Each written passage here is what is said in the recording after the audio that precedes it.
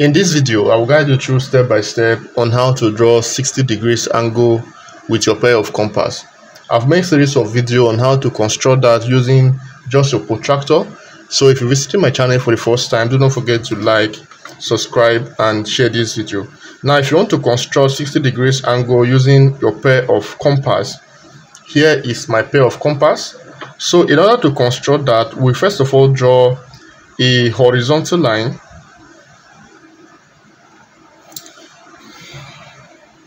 So now once you draw a horizontal line, you label this point as your point A and here is your point B.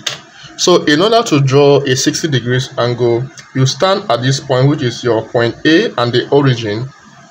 You now open your pair of compass to a convenient radius and you now cut an arc. So now once you cut an arc using that same radius, you now stand at this point and you now cut another arc. So this point will be your point C and here is your point. This point here should be your point D.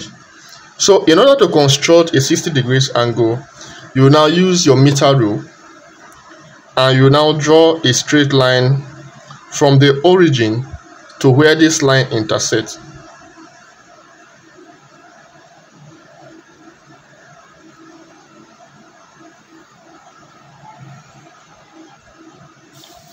So now once you draw a straight line from this to where this line intersects, this angle inclined at this point is your 60 degrees.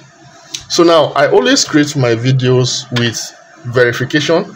So if you want to verify that this line is actually 60 degrees angle, you make use of your pair of protractor.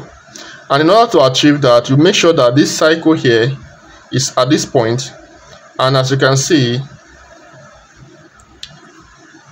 here is our origin and here is 10, 20, 30, 40, 50, 60. This is 60 degrees angle. If this tutorial is helpful to you, do not forget to share to your classmates, subscribe the country you're watching from, and always like my video. Thank you for watching.